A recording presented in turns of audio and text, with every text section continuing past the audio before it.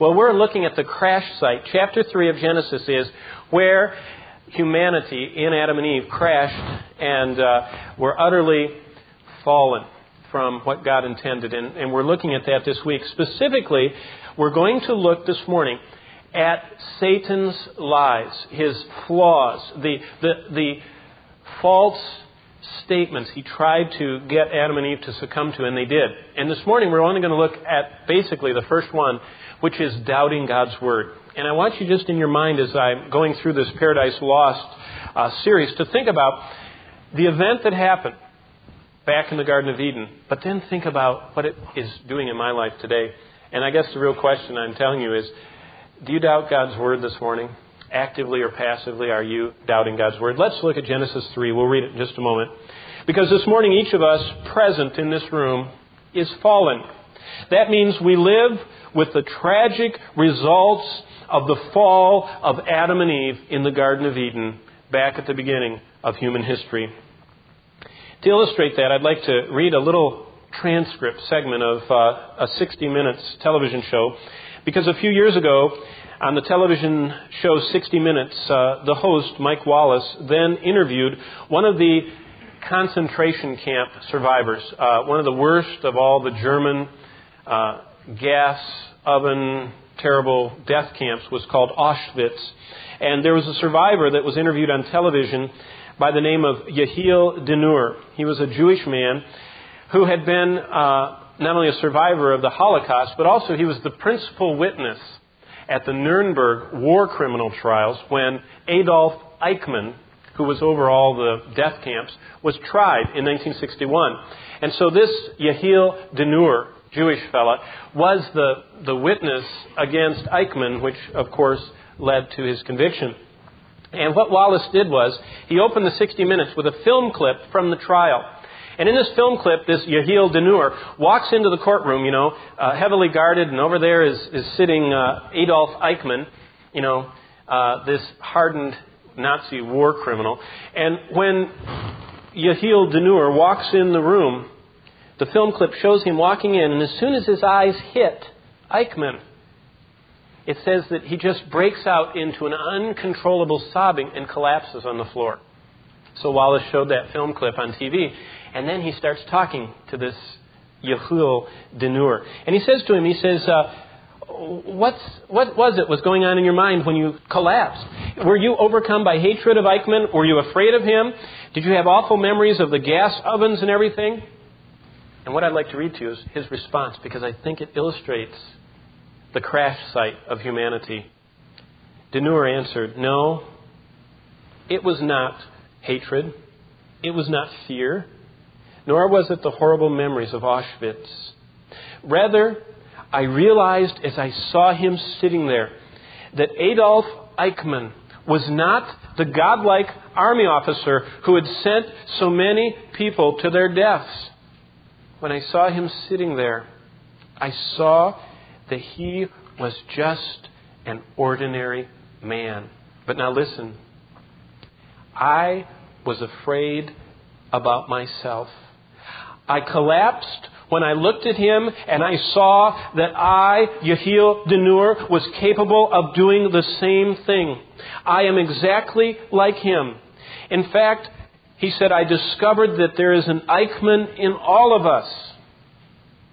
Now let's talk about that. Was the television show. What does that mean? That's a horrifying statement, but it was so true. An unbelieving pagan Jewish survivor of Auschwitz came out with exactly what the Word of God says. The Bible tells us, horrifyingly enough, that the central truth of our nature is that as a result of the fall, that the sin of Satan, his pride, his independence of God, which leads to absolute horrific consequences, is inside of all of us. Not just the susceptibility to sin, but sin itself infects all of us. It was not the horror of the man Eichmann that smote Denur. It was the horrible revelation of self and the predicament that he and all of mankind is in that made him faint on that television show. Eichmann is in all of us because all of us are in Adam. And this is proven every time we are susceptible to temptation. Now, here's what the Bible says. When we are tempted by theft, we are tempted because we are thieves, not because we've ever stolen anything. You don't ever have to steal anything to be a thief, because the sin, the desire, the susceptibility is within all of us. Again, we are tempted to kill because we're murderers, even if we have never slain a person. The Lord said just our hatred that we have inside of us and our anger is enough. He says if you are angry with your brother without a cause, you are a murderer.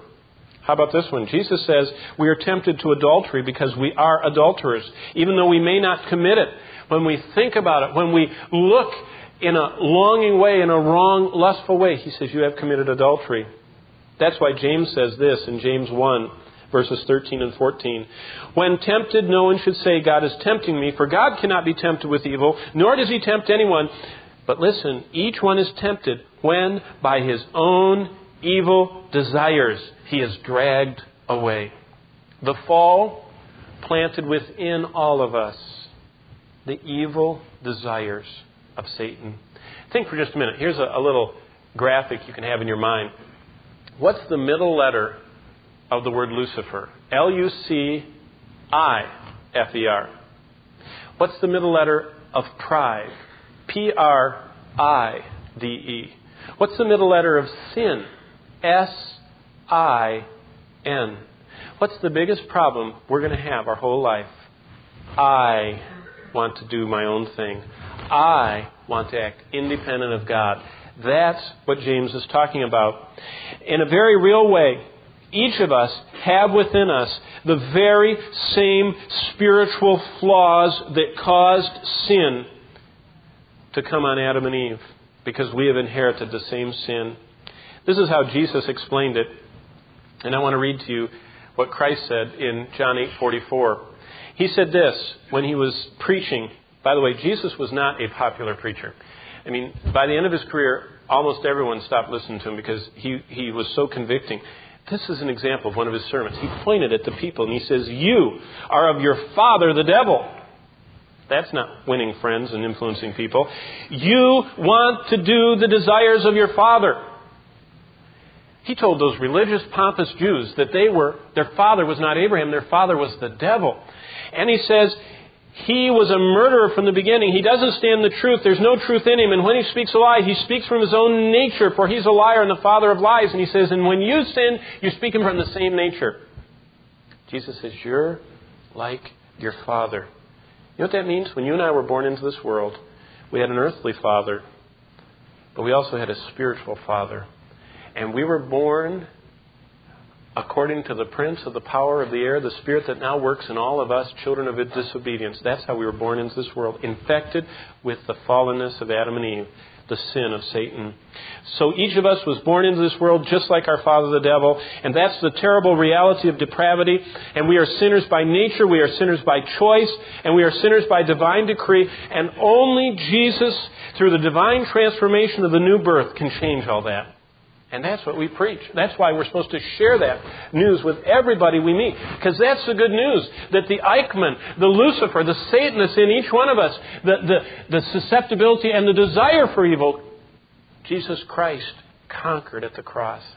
And that's the blessing of salvation. Well, Satan doesn't want us to hear that.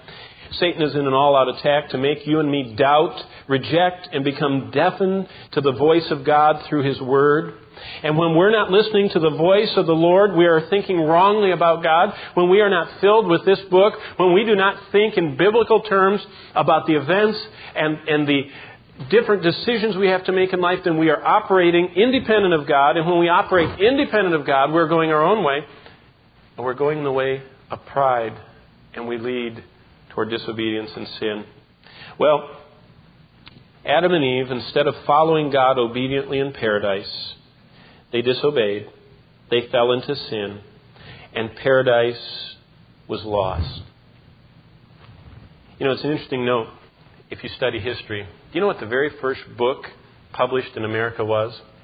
I was reading about it this week. It was the New England primer or the primer, the little school book that New England used. And do you know what the first words are of that book? The first time that the type hit the paper and a book was printed in the new country, the United States of America, do you know what the first words that rolled out on that page were? I'll read them to you.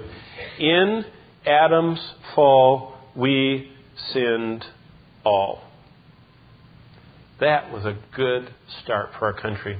We've come a long way from that, haven't we? Well, let's read about it in Genesis chapter 3. I'm going to read the first 9 verses. If you'd stand with me and remain standing until I have a word of prayer together with you. And let's look at the event. Let's look at the crash site. And then we're going to spend the rest of the morning sifting through the evidence. Follow along in your Bible, Genesis 3, the first 9 verses. Now the serpent was more cunning than any beast of the field which the Lord God had made. And he said to the woman, Has God indeed said, You shall not eat of every tree of the garden? And the woman said to the serpent, We may eat the fruit of the tree of the garden, but the fruit of the tree which is in the midst of the garden, God has said, You shall not eat it, nor shall you touch it, lest you die. Then the serpent said to the woman, You will not surely die. For God knows that in the day that you eat of it, your eyes will be opened, and you will be like God, knowing good and evil. So when the woman saw the tree was good for food, that it was pleasant to the eyes, and a tree desirable to make one wise, she took of its fruit and ate. She also gave to her husband with her, and he ate. Then the eyes of both of them were opened, and they knew that they were naked. And they sewed fig leaves together and made themselves coverings. And they heard the sound of the Lord God walking in the garden in the cool of the day. And Adam and his wife hid themselves from the presence of the Lord God among the trees of the garden. And then the Lord God called to Adam, saying to him, Where art thou? Let's bow together. Lord, if we listen, we hear this morning your voice asking us, Where are we? Satan wants us to not listen to you. He wants us to doubt your word. And when we avoid and neglect and don't follow your word, we're doubting it. We doubt that it's what we need for life. We disobey you because we don't think that we need it to live. I pray this morning that you would challenge us with whether or not we're doubting your word. I pray that you would reveal to us as your children where Satan's lies have begun to infect our lives, whether actively we're doubting you or whether passively by neglect of your word we're doubting you. And at this special time, as we're making many decisions for the new year, may we make a decision even today that we will not doubt your word, that we will instead actively find your word more than our necessary food. And we will learn that it's not merely bread alone we live by, but by every word of God. Teach us that this morning. Help us to repent of doubting your word. And we'll ask for your blessing upon our study of your word. And Father, I pray for any this morning who have never yet even had their eyes open. They've never been turned from darkness to light. They've never been born again. That even through this teaching from your word, your Spirit would convict them, and that in the privacy of their will, they would say yes to you, Lord Jesus, and confess their lostness and receive your salvation. We pray in Jesus' name and for his sake. Amen. And you may be seated. As you're seated, I want to remind you that we saw last week in Isaiah 14 the fall of Satan. And we actually studied that for the last 2 weeks. And in that passage of Isaiah 14:12 through 14, God's word confirms that it was indeed pride, the I in Lucifer, the I in pride, the I in sin. It was that pride that caused Lucifer to want to compete with God and act independent of God. And acting independently from God is pride. And when we live our way, we are proud. And when we do the things the way we want to do them, instead of reflecting on God's way, that is the product of pride. Why do I say this? Because the first sin was pride. And every sin thereafter has been in some way an extension of that pride. And just as pride led the angel Lucifer to exalt himself above his Creator and Lord, and because the bright star of the morning continually said, I will, I will, I will, I will, I will. That's why, in opposition to God's will, he was cast out of heaven. Because he said, I will be like God. God cast him out of his presence. So the original sin of Adam and Eve was pride. They trusted their own understanding above God's. That's what we see in verses 6 and 7 of chapter 3. They said, if we can get an understanding to know something God hasn't revealed to us, and if we can do that by disobeying, we are willing to do that. And because of that proud disobedience, God cast them out of the garden. You know, the Bible talks a lot about pride. I just want to show you a couple. Look for just a minute in Proverbs. Don't lose Genesis. We're going to be right back there in just a second. But if you go right to the middle of your Bible to the book of Psalms, the very next book to the right is the book of Proverbs.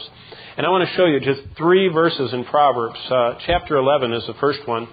The book of Proverbs is a theology of living. It tells how to live everyday life. One of 5 books, the wisdom books, theology of suffering in Job, theology of worship in Psalms, theology of living in Proverbs, a theology of life, kind of the big questions in Ecclesiastes, and a theology of love in Song of Solomon. But we're right in the middle in Proverbs, chapter 11. This is what it says in the second verse. It says, when pride comes, then comes dishonor. When pride comes into relationships, dishonor comes. When pride comes into ministry, dishonor comes. When pride comes into my business practices, dishonor comes. When pride comes into the church, dishonor comes. When pride comes into the family, dishonor comes. All entrances of pride lead to dishonor. Now look at chapter 16, verse 18 of Proverbs. Here's another word from God, His inspired word. And it says in verse 18, pride goes before destruction, and a haughty spirit before a fall. Now, how many times have we seen this? We've seen the child that is proudly riding a bicycle and not listening, and they're looking the wrong way, and they crash. That's how God looks on our life. He says, when you're proudly pedaling your own way, you're going to crash. And pride comes before destruction. And that internal haughty spirit is what leads to the fall in Satan and in us. Now look at chapter 21 of Proverbs, verse 4.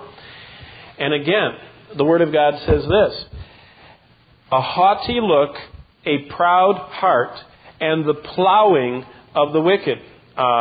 Or a variant reading is the lamp of the wicked. What it's saying is everything of the wicked is tainted by sin. And pride, as it says, this haughty look and proud heart is at the center. That means a lost person, even when they look back at their work, they look back on it with pride that says, I did that apart from God. And God says, that is wickedness. Well, back to Genesis 3, because I want to underline this in your mind and look at the ramifications of what it means to doubt God's Word.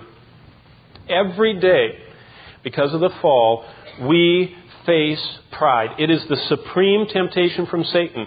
Pride is at the heart of his evil nature, and therefore Satan wants to make sure we as believers are never entirely free from the temptation to pride. And we'll always be battling pride as long as we're on earth. That's just his bottom line kind of basic channel that he pumps into us, is pride. The only protection against pride and our only source of humility is a proper view of God. And a proper view of God only comes through this book, through this revelation of God. It only comes through God's Word. This is the revealed will of God that we need to be immersing ourselves in. Now, if we were to distill this down, pride could be defined as the sin of competing with God. So pride is competing with God, competing with Him for the control of my life, competing with Him for the glory that I'm supposed to give Him. I want some of it. It's competing with God. Therefore, humility could be defined as the virtue of submitting to God. And therefore, He gets the glory and He runs my life. So pride is the sin of competing with God, and humility is the virtue of submitting to God. You see, total different end of the spectrum. And He gets the glory when we submit. Well, how does pride come in our lives? What are some of the practical ways that Genesis 3 plays out? Let me just give you two examples. Satan disguises his wicked way of pride very well. He dresses it in many different wrappers. He wraps up pride in a lot of different ways. We may be tempted to be self-centered in our feelings. Anyone do a little test? You have a little pride in your feelings? The actions of being hurt. Ever heard I'm hurt? The only thing that gets hurt on us is the big part of us that's sticking out. That's our pride. And it gets stepped on and trimmed and bent and wounded and hurt. The feeling of being aloof is pride. Of being divisive. Always being the one that comes in to divide people. Of being arrogant, thinking big stuff. Of being resentful. Of being bitter. That's self-centeredness and pride in our feelings. We can also be self-seeking in the way we live. That comes in the attitude of pride in our abilities. We think we do it the best. Pride in our possessions. Our stuff's the best. You ever met someone, everything they have is the best? It's sickening when you see pride in someone else, but we can't sense it in ourselves. We have pride in our education. We think we have the most. We have pride in our social status. Were you invited to that? We're always comparing. We have pride in our appearance. We have pride in the power we can exert over others. Some people in the church even so go far as to be proud of their biblical knowledge or what religious accomplishments they've had. Well, just for a second, go back to Proverbs, okay? 15. I just want to show you three more because the Bible so powerfully speaks to us. Proverbs 15:33. All the way through the Bible, God is calling us to humbly submit to Him. Proverbs 15:33 says, do you want to succeed? Then look at this. Proverbs 15:33. Before honor comes humility. Okay? What's the way up? It's down. Look at chapter 22 and verse 4 of Proverbs. The reward of humility and the fear of the Lord are riches, honor, and life. You know what's amazing? We just recently got back from Israel. You look at the accomplishments of Herod. Herod built things that no one today could ever build. King Herod, King Herod the Great, the Christmas Herod. He built stuff that is impossible to be built on this planet nowadays. Even with all of our cranes and engineers. We can't lift those rocks. We can't move them. What did he get? He got a place in hell because he was so vain and proud he wouldn't humble himself to go down and find that baby and worship him. He was more content with building his mansions on earth than ever seeking the God of heaven. So you know what? His pride precluded him from life eternal. The reward of humility and the fear of the Lord are riches, honor, and life. Here's another one. Look at Proverbs 27:2. One last one. It says this. Let another praise you, and not your own mouth. A stranger, and not your own lips. That's God's method. He said there's nothing wrong with getting honor. Just don't always be fishing for it. Don't always be trying to get it. Let another praise you, and not your own mouth. Well, back to Genesis 3. Let's look at our lives today. Because the key to God's blessing is humility. And if we humbly will look at His Word, we'll learn something this morning. God has designed humility as the key ingredient to His blessings. Pride provokes conflicts with people. Pride breaks our communion. It hinders our fellowship with the Lord. Humility promotes harmony and makes joyous fellowship with God. Well, as we examine the crash site, now imagine that you're on those boats dragging the sonar and the metal detectors back and forth like they're doing Egypt Air Flight 990 right now in the ocean, or as they were the last few weeks. If we brought our detectors over Genesis chapter 3, the crash site, what would we find? Let's just look at the four lies that Satan gave to Eve that day. And if you haven't got them marked, I would mark them in your Bible, because you know what? They're not going to change. And Satan's going to come the same way. And if you haven't noticed these, notice them this morning. And it'll date some of you, because I started this, I just briefly touched on it, a year and a half ago in the Revelation series, and I wanted to spend a whole session on each of these, and I'm doing that right now. But you might have started this, but you might have missed them because I said them so quickly. But the crash site, as we sift through these verses, we can piece together the remains of the fall, and we can see just what lies Satan told.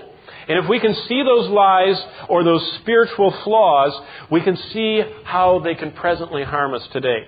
Number one of Satan's 4 spiritual flaws, his lies. Verse 1 of Genesis 3. The serpent was more cunning than any beast of the field. And he said to the woman, "Has God indeed said?" Here's Satan's first goal. He wants us to doubt God's Word. Okay? So I have it written right in my Bible. Satan wants me to doubt God's Word. Has God indeed said? What Satan wants for us to do is to doubt God. And if we doubt God, we doubt His Word. Satan wants us to believe God's Word is just like any other book. It's nice, it's helpful, it's not absolute. He wants us to question God's Word. He wants us to avoid God's Word. He wants us to neglect God's Word. Whatever else it takes to get us out of regular contact with God. Now let me ask you. Do you doubt God's Word? You say, absolutely not. I believe every word in this book. Do you read it? One of the passive ways we can doubt this book is just to not know about it. To say, I don't like to read. Or I don't know very much about the Bible and I don't understand it and all that. Those are part of Satan's lies to you. Anything it takes to keep you from this book. What's the second one of his lies? Let me just mark them for you. We're going to see these in the future. The end of verse 1. Look what he says. Has God indeed said, that's doubting God's Word, you shall not eat, emphasis on eat, of every tree of the garden? Secondly, Satan wanted Eve to not only doubt God's Word. Did God really say that? But number 2, doubt God's goodness. Does God really not want you to eat that tree, from that tree? I mean, could a good God withhold something from you? See, that's part of Satan's lie.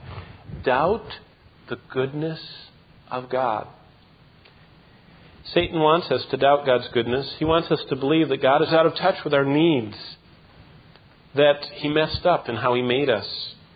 He means well, but He doesn't quite have everything under control. And that's a direct attack on the character of God. And one of the greatest truths about our God is the moral attribute of God we know as His goodness.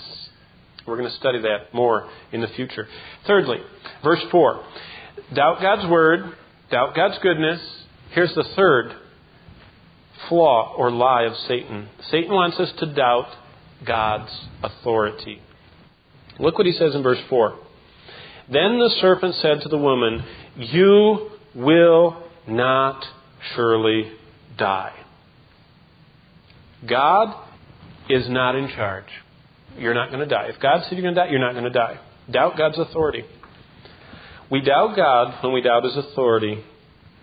Satan wants us to believe God is not in charge. He wants us to think we're in charge. He wants to think God doesn't care about our choices, that we're in charge. He wants to think that God won't make us accountable for our deeds, that we're in charge. Now that's the whole lie of evolution. If you and I are just a bit of primordial soup, and we evolved because of an electrical discharge in some amino acids that group together in some ancient seabed, then we certainly are not going to have to bodily stand in front of our Creator and tell Him how we lived our life and why we did what we did. And that's the idea, the lie of Satan, to doubt God's authority. And the final one is in verse 5. Satan wants us to doubt God's plan.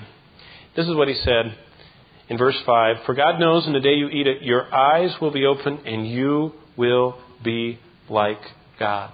Now God says that we'll be like Him when we see Him as He is. But that's His plan. Satan says, you don't have to wait. You can do it right now. Just do what I say, you'll be like God. And he wants us to be in a hurry and to disobey and doubt God's plan. We doubt God when we doubt His plan. Satan wants us to believe there's a better way to immortality. There's an easier way to heaven. There's a quicker way to happiness. And again, this is an attack on the Word of God, on the sufficiency of God's Word, and the fact that God has shown us in this book His plan. The question is not, is God speaking? The question is, are you listening? Well, let's just go back and finish off the first one before we go this morning. Verse 1. Because I want to look at each of Satan's lies, his spiritual flaws, closely. And this morning, the only one we're going to cover is doubting God's Word. And I want to ask you some questions. Satan says, has, verse 1, God indeed said?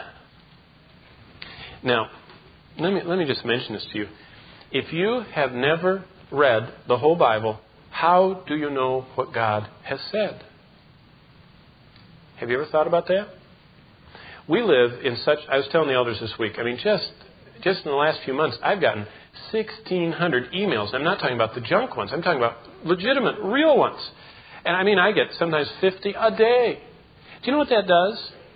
I'll run them out, the ones I want to buy. You see, I'll put them on the counter and she'll say, did you read this? I said, no, I didn't read that. I couldn't possibly read all those things. And she'll look at them.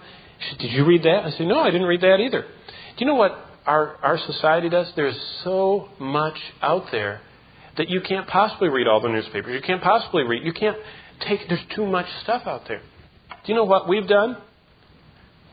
We treat this like email.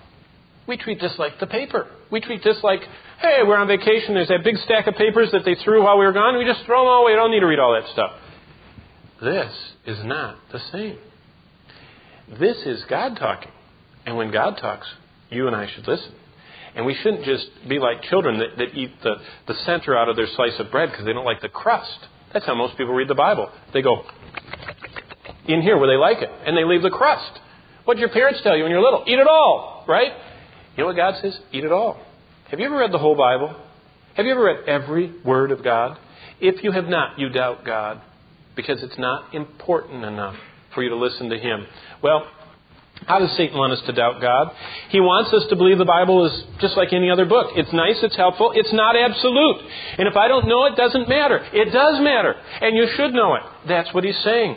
And Satan wants us to question God's Word. Now, we just had a recent experience. And year after year, Bonnie said, those are pecan trees. And when you're out there mowing up those leaves, you're sucking up all the pecans. Why don't you pick them up? And so the kids all went out with their little bags and they picked up, and we got these big bags of pecans. So I said, well, what are you supposed to do with them? So we tried the hammer, it just makes pancakes out of them. So we didn't do that. So we took them down to the place where they do something to them. They hit them on both sides and crack them, and then they stick them in another machine that blows them, and finally you come out with pretty good stuff. So we did all that, and we were going to put them in baggies. So we asked the girls to do that, and they sat at the table with their big bowl of pecans, and all of a sudden we heard, ah! I thought someone had been shot. They found a worm. Did you know pecans have worms about that long? They're big, fat, white ones. I'll tell you what, there was an immediate abandonment of the pecan process. And it was only gloves and a bribe that got them back because there were those big white worms. Do you know what happens when you look in your bowl of soup and there's a hair in it, or you take a bite out of the sandwich and there's a piece of plastic in it? What is it? It ruins the whole thing.